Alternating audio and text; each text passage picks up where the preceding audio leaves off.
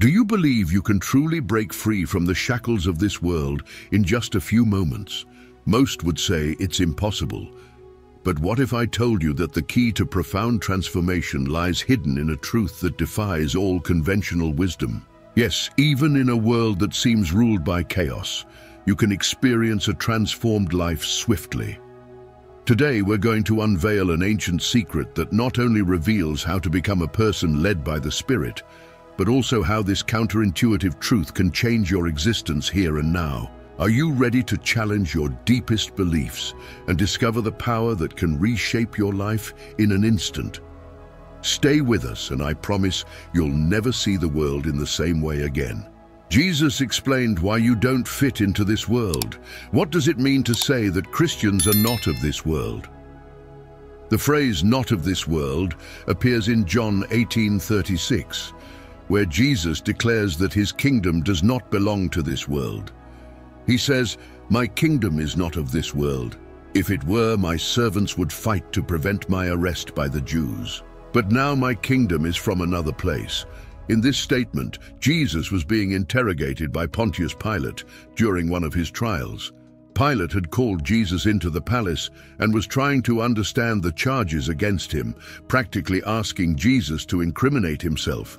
As the Roman governor in Judea, Pilate had the critical duty of maintaining peace and order. Conversely, the Jewish Sanhedrin had different plans and sought Jesus' death, sending him to Pilate, knowing only he had the power to order the execution. John 19:10 records Pilate questioning Jesus, "Do you refuse to speak to me? Don't you realize I have the power to free you and the power to crucify you?" To convince Pilate that Jesus was a threat to Roman stability, Caiaphas, the high priest, accused him of proclaiming himself king.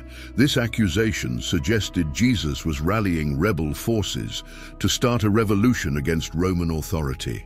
In Luke chapter 23, 2:5, they began accusing Jesus, saying, "We found this man subverting our nation, forbidding to pay taxes to Caesar and claiming to be Christ, a king."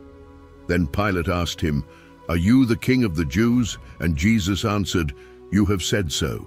Pilate then told the chief priests and the crowds, "I find no basis for a charge against this man." But they insisted, "He stirs up the people all over Judea by his teaching. He started in Galilee and has come all the way here." Caiaphas hoped Pilate would decide to execute Jesus to prevent any potential uprising. When Pilate questioned Jesus about being a king, he likely had a political role in mind, suspecting Jesus could be accused of inciting a rebellion against Caesar. However, by stating his kingdom was not of this world, Jesus refuted the notion of being a king in the conventional sense. This point was further underscored by the fact that none of his followers fought to free him. Jesus acknowledges his kingship, but clarifies that his kingdom does not belong to this world, hinting at his heavenly origin by stating he came into the world to bear witness to the truth. John 18:37 recounts Pilate asking, and Jesus responds, "You say that I am a king. For this purpose I was born, and for this purpose I have come into the world, to bear witness to the truth. Everyone who is of the truth listens to my voice." The kingdom of the Almighty is heavenly and encompasses the thoughts and emotions of its followers, having no origin in this world, not deriving from earthly power, physical strength, material wealth, or armed forces. As Christians, we are followers of Jesus Christ and members of his kingdom, which is not of this world. We know our citizenship is in heaven, Philippians 3:17-20, where Paul reminds us that while some live as enemies of the cross of Christ, focused on worldly and temporary pleasures, we eagerly await a Savior, the Lord Jesus Christ. In response to Pilate's question, Jesus declared that his kingdom was not of this world, indicating he required no earthly defense, for his realm was not established in this domain. Although Jesus ruled over an empire, he did not pose a political threat to Rome, and his servants did not need to fight to protect him. Jesus forbade his disciples from intervening to prevent his arrest, as illustrated in John 18:10. 11, when Peter attempted to defend Jesus and was rebuked. After conversing with Jesus, Pilate concluded that he did not intend to incite a rebellion and therefore did not pose a threat to Rome. As a result, Pilate informed the Jewish leaders that he found no basis for a charge against Jesus. In John 8:20-23, Jesus shares profound truths while teaching in the temple courts. He revealed that his departure was imminent and that, although they would look for him, they could not follow him, remaining in their sins and consequently separated from where he would be. The confusion among the Jews was tangible, wondering if he was hinting at taking his own life by saying, "Where I go, you cannot come." However, Jesus clarified the fundamental distinction between them and himself. "You are from below, I am from above. You are of this world, I am not of this world." His teaching was deepened in John 14, where Jesus confides to his disciples that the prince of this world, referring to Satan, has no hold over him. This statement is a powerful reminder that, although evil may seem to prevail, it has no ultimate authority over those who belong to the kingdom of Christ. John 17:14-16 echoes this message, where Jesus prays to the Father not to take his followers out of the world, but to protect them from the evil one. He acknowledges that, just as he is not of this world, his followers are not either.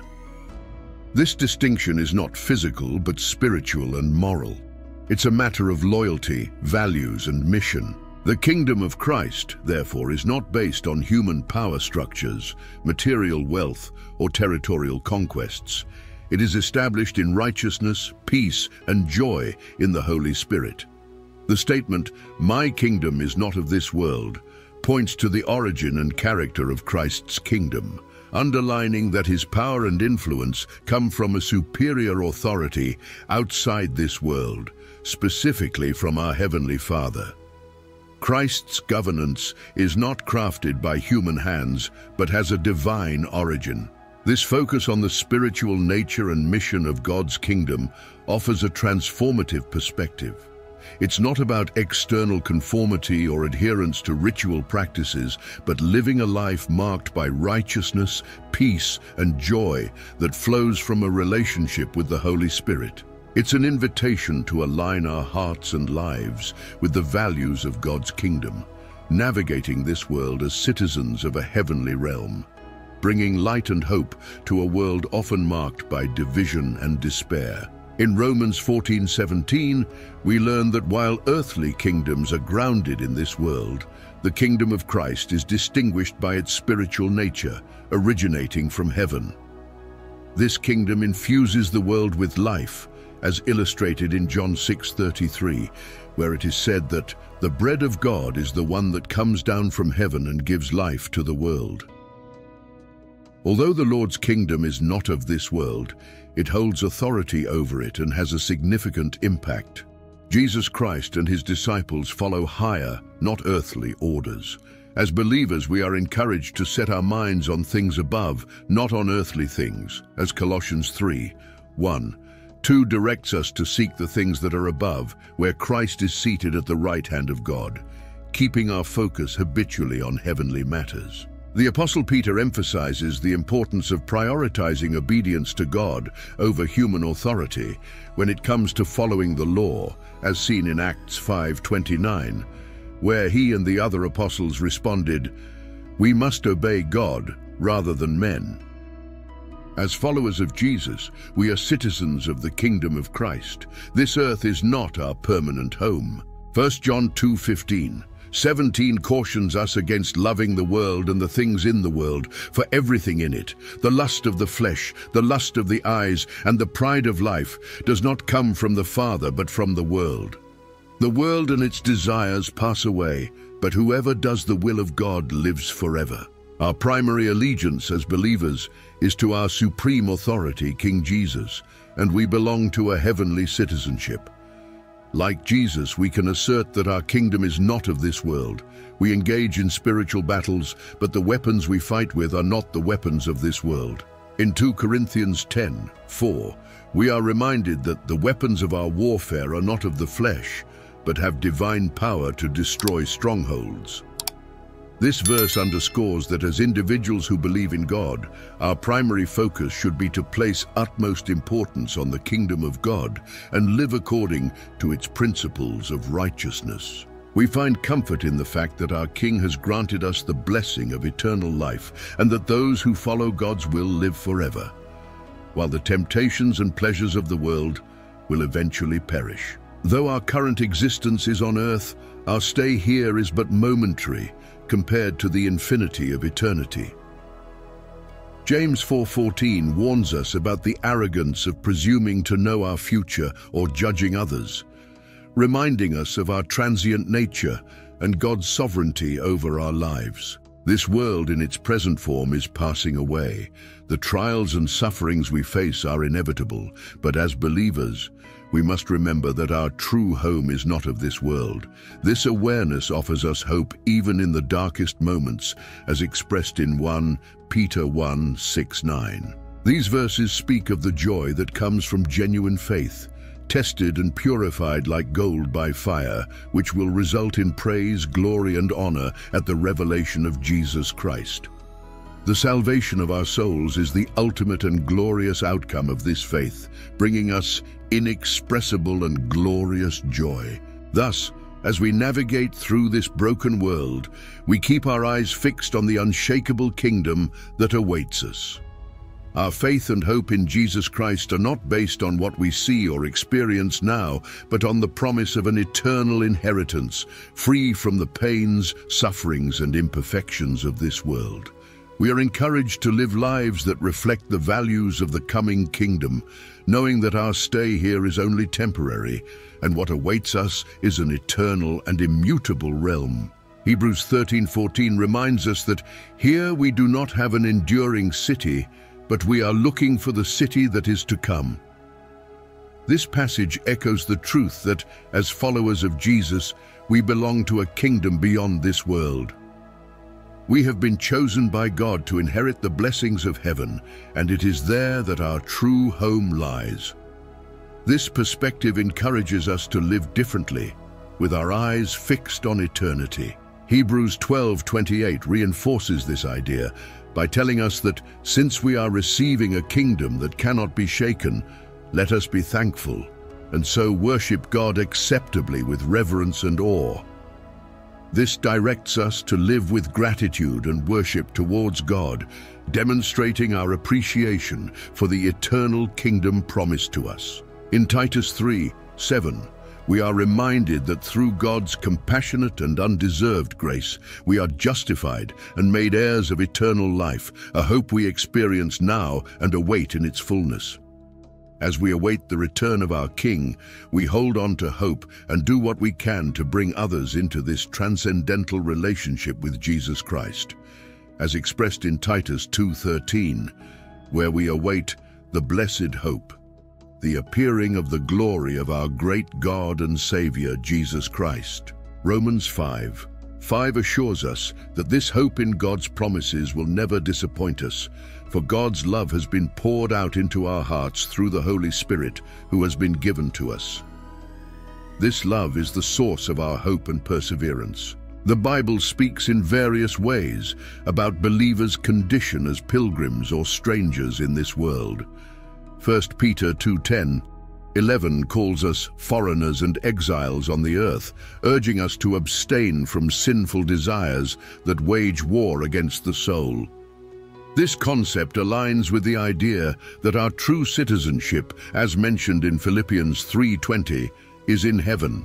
Our heavenly citizenship, as mentioned in Philippians 3:20, places us in a unique position in this world, transforming us into spiritual pilgrims in the purest sense of the word.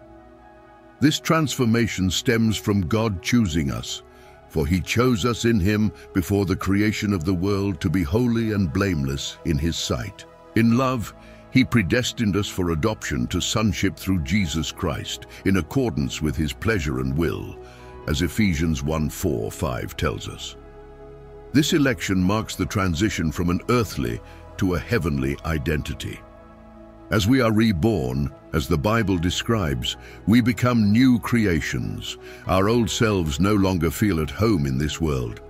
Thus, we are transformed into spiritual foreigners, no longer belonging to this world, but to a heavenly kingdom. Drawing connections between our fascination with extraterrestrial beings and our spiritual identity as foreigners can indeed be enlightening. Just as we are intrigued by the idea of life beyond Earth, we can also find fascination in our spiritual journey as outsiders in this world. This perspective can provide a unique sense of purpose and belonging, reminding us that there is more to existence than just what we perceive and experience on Earth. But what does this change in our daily lives? As spiritual pilgrims, we live under a new constitution, the New Testament. We follow a new King, Jesus Christ. Our desires and longings change as we seek to align with our heavenly citizenship. This transformation is beautifully summarized in 2 Corinthians 5:17, where we read, "Therefore, if anyone is in Christ, the new creation has come. The old has gone, the new is here." Living as citizens of heaven in this world means that our actions, choices, and way of life reflect the values and principles of the kingdom of God, not worldly standards. We are called to love, serve, forgive, and seek justice, reflecting the light of Christ in every aspect of our existence. This gives us a clear mission and a purpose that transcends temporary pleasures and struggles, guiding us toward eternity with God. The message of 2 Corinthians 5:17 is indeed powerful, showcasing the transformative effect of faith in Jesus Christ. Being in Christ is not just about believing in Him or following His teachings, it's about a deep, personal union with Him. This union forms the foundation of our identity and faith as believers. When the Bible describes believers in Christ as new creations, it points to a profound spiritual transformation that affects our thoughts and actions, significantly differentiating us from the world's pattern. Being a new creation implies a unique transformation that goes beyond external changes. It's a spiritual and internal transformation that, consequently, reflects outwardly. It's akin to being reborn, where the old way of living, the values, and the worldview are radically altered. The old life, with its habits, patterns, and sins, is replaced by a new life, characterized by spiritual vitality and a renewed sense of purpose and direction. Embracing our foreign identity implies recognizing our spiritual journey as outsiders in this world. We are chosen and transformed, living under a new rule, serving a new king, and indulging in new desires. It's fascinating to consider that while we search for life in the heavens, we see ourselves, in a spiritual sense, as strangers, traversing this world in search of a heavenly home. Romans 12:1 guides us not to conform to the pattern of this world, but to be transformed by the renewing of our mind. Paul instructs us to avoid conformity with the world's standards, alerting us not to be shaped or squeezed into its ways of thinking and acting. This involves dedicating our bodies as a living sacrifice, holy and pleasing to God, which is our rational and intelligent act of worship. We are called to be transformed and progressively changed as we spiritually mature, focusing on divine values and ethical attitudes to discover for ourselves God's will, which is good, pleasing, and perfect. As believers in Christ, we are called to live differently from the ways of the world around us, following a path that reflects not just our heavenly citizenship, but also our divine mission and purpose in this world, until we reach our final destination alongside our King. The Christian instruction to not conform to the world, as presented by Paul and Peter, emphasizes a call to transformation and distinction in how believers live. It means actively resisting the corrupt practices, ungodly principles, and malicious action plans promoted by those who follow a worldly path. This non-conformity is grounded in the understanding that, though we live in the world, we should not be shaped or defined by its values and standards. Psalm 1 underscores the blessedness of those who do not walk in step with the wicked, nor stand in the way that sinners take, nor sit in the company of mockers. This blessedness is an expression of the spiritual favor and prosperity that accompany obedience and fidelity to God, resisting the corrupting influences of the world. Christians are called to live by different principles, following Jesus Christ and shaping their lives after his example, rather than adopting the ways of life promoted by the world, which, according to the Bible, is under the control of the devil, described as the god of this age. In 1 Peter 2:21, we are reminded that we were called to follow Christ's example, who suffered for us, leaving us an example to follow. When the Bible talks about the world, it often refers not to the planet Earth itself, but to the moral and spiritual sphere dominated by values, attitudes, and behaviors that are in disagreement with God's will. According to Galatians 1:4, Christians are rescued from this present evil age, which is marked by idolatry, carnal desires, and disobedience, indicating that we live in a period dominated by negative influences from which we need to spiritually and morally disengage. Despite living in the world, believers anticipate and experience the powers of the age to come, as mentioned in Hebrews 6:5. This means that, although physically present in this time and space, Christians are spiritually nourished and sustained by the reality of God's kingdom, which transcends this world's limitations and offers a perspective and power that challenge the established order. Therefore, not conforming to the world is a call to live in a way that reflects the reality of God's kingdom, in opposition to the patterns of the earthly realm dominated by principles contrary to God's. It's an invitation to be transformed by the renewing of the mind, allowing divine values, not worldly standards, to guide our lives and decisions. The understanding that we can be transformed to break free from conformity to the world is a crucial aspect of the Christian faith. The ability of believers to obey God in a natural and immediate manner is driven by the gift of the Holy Spirit, who works to transform our hearts and minds from the inside out. In 2 Corinthians 3:6-7, we are reminded that we have been made competent to be ministers of a new covenant, not of the letter that kills, but of the Spirit that gives life. The contrast between the old covenant, which condemned because of sin, and the new, which brings life, underscores the transformative work of the Spirit in our lives. Prayer is a powerful tool for connection and strengthening in difficult times. When we feel the weight of the world on us, we can find solace and strength in God. He is our pillar of strength and source of comfort, remembering that we are not alone and that with God's help, we can face any challenge is fundamental to our faith journey. Asking God for the strength to persevere and trusting in His Word for guidance and support are core practices that keep us anchored and motivated to live according to the principles of the kingdom, regardless of the adversities we may face. The Christian faith offers us a unique perspective on life and our challenges. It teaches us that through faith in Christ and with the help of the Holy Spirit, we have access to a strength that goes beyond our human capacity. This enables us to live in a way that not only resists conformity to the world, but also reflects God's glory and goodness to those around us. Therefore, with full confidence in the Bible, we can discover that there is a way of living that transcends the limitations of this world. The transformation that occurs in us through the Spirit enables us to live lives that witness the transformative power of the gospel, not just for our own benefit, but also for the edification and hope of others.